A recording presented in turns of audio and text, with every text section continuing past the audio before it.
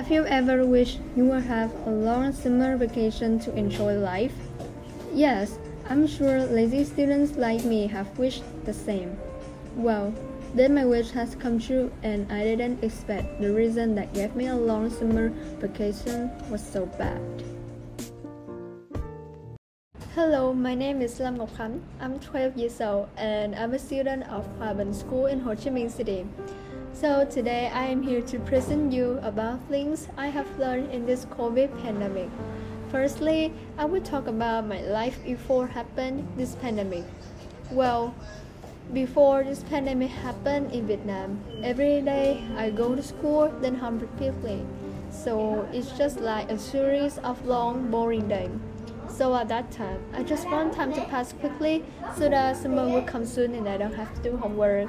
I can go to the hometown, visit my grandparents, meet my old friends. Yeah, that sounds great, but things did not go as planned.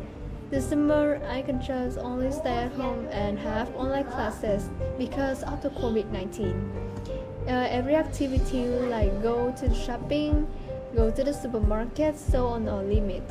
We can only purchase it in the internet and have it delivered to our home.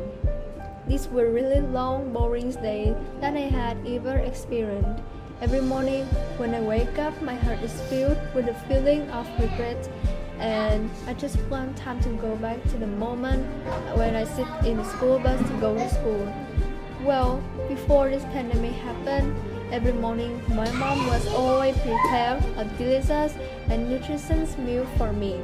But that time I felt bored and just want to eat expensive food. So I just feel so bad.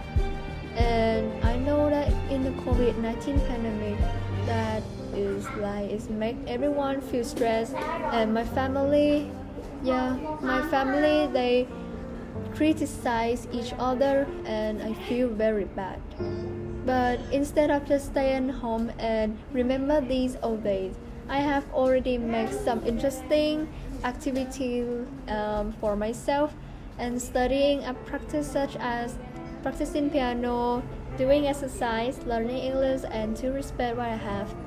Through this pandemic, I realized that despite being in such a difficult situation, I am still luckier than many people. I still have food, drinks, and I recognize that we should help someone when they are in trouble. Thank this competition for helping me express my feeling as well as practicing my English skills.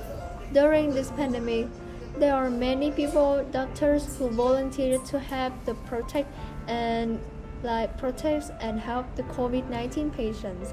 I really admire them and I wish everything will return to normal. So I will respect what I have such as food, drinks, time. I will try my best to focus on studying and sociable and help people in any situations.